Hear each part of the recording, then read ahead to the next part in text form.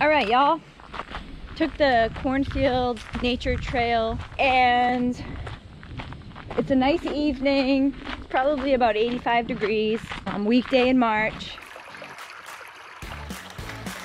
The time of day, season, and your powers of observation will shape what you see and how you see it. Welcome to the Hopper Portal. My name is Sunny, and this is Chi-Dog. For each destination on the Hopper Portal, I'll describe amenities, learning opportunities, and special features for each stop as Chi and I visit different places on our travels. Each stop is unique, but two things all Hopper Portal stops have in common is that they're all free for visitors and they each provide opportunities to learn about the area's ecology and the natural world. When you're exploring the Hopper Portal, look for the Grasshopper rating system, with 5 grasshoppers being my favorites. These ratings are determined by accessibility, special features, and educational value for each location. When you're on the Hopper Portal found on grasshopperslanding.com, you can click on the grass tufts to learn more about each site.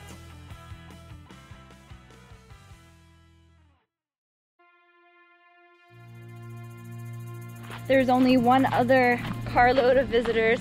The visitor center is closed for COVID-19. It appears it had been closed throughout the pandemic. So the visitor center and some of the exhibits that are available in there were kind of off limits, as well as the restrooms with running water. However, there are benches, some picnic tables, and there was a porta-john at the beginning of this trail. And so just for reference, if you're driving the Goose Loop Auto Trail, this cornfield nature trail is kind of near the beginning. So there's a little parking area, some signage, and there's a porta-john available there. You know, being as things are seeming to cool off with the pandemic, we might see the visitor center and some of the facilities opening up here soon. So that's something to keep in mind. But even with some of the closures going on, haven't seen a lot of wildlife. There are a lot of cool plants, and you can learn about the habitats throughout the entire year. I would say the winter time is probably a great time to visit. You can always check out the website or even call their posted open hours to see what birds you might find migrating through. It's definitely desert habitat.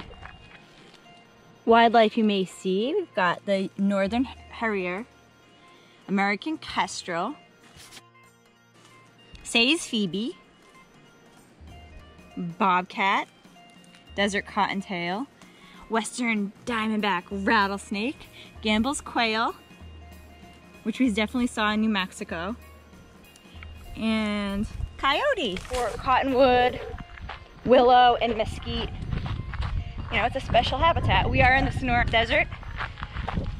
Definitely an important place as far as wildlife diversity and great examples of desert adaptation from both plants, animals, and I mean, I haven't seen any fungus, but I'm sure there's some adapted fungus as well.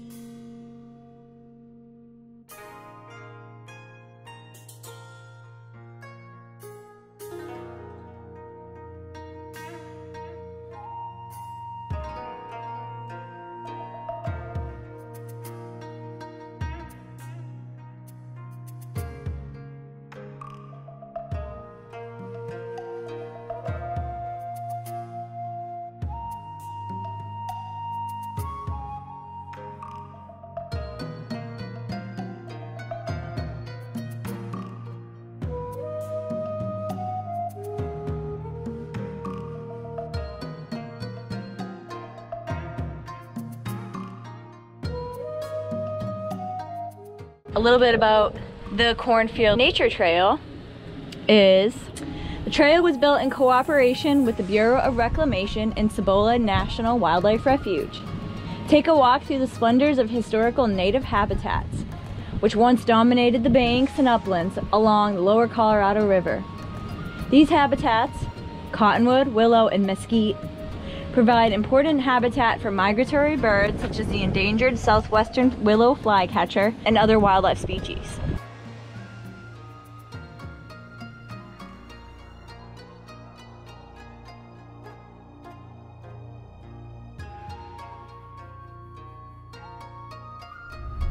What I'm seeing is there's different fields that are managed. They're growing various grains and grasses for wildlife.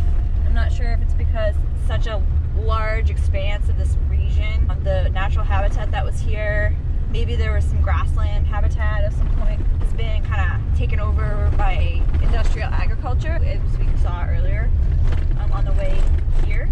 And so they're growing a lot of different, there's, I don't know, maybe a dozen or so different paddocks of things growing. And we saw some of the ditches, they manage ditch water. That's how they probably use, you know, they use to irrigate. So we're still on the Goose Loop, and it's really just a lot of managed fields. I'm not sure that they manage it organically. Typically, federal government, when they grow crops for wildlife, it's conventional, not organic. So they might spray, and I don't want to get me and she too close to those chemicals. So I'm guessing, I did see some kestrels, which is cool. I'm guessing these grains attract some rodents as well, in which case there's some birds of prey, the raptors, if you will, hunting some of the smaller critters that are eating the grains. Canada geese that migrate through here, their goslings are quite cute. They seem to have a very healthy population, but apparently not in this area. It has probably something to do with the drought. It's quite dry. Not sure what the average precipitation has been. Of course, if you catch a ranger or an employee or a volunteer in the visitor center, I'm sure you can learn a lot about what's going on here and some of the management practices they're using and some of the wildlife they're trying to attract. Okay, so I think we're done. I think we're done. I think we went around the loop.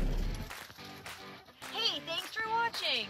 If you like what you see, a great way to support our channel is to like, subscribe, or share our content. If you have the means, feel free to make a financial contribution.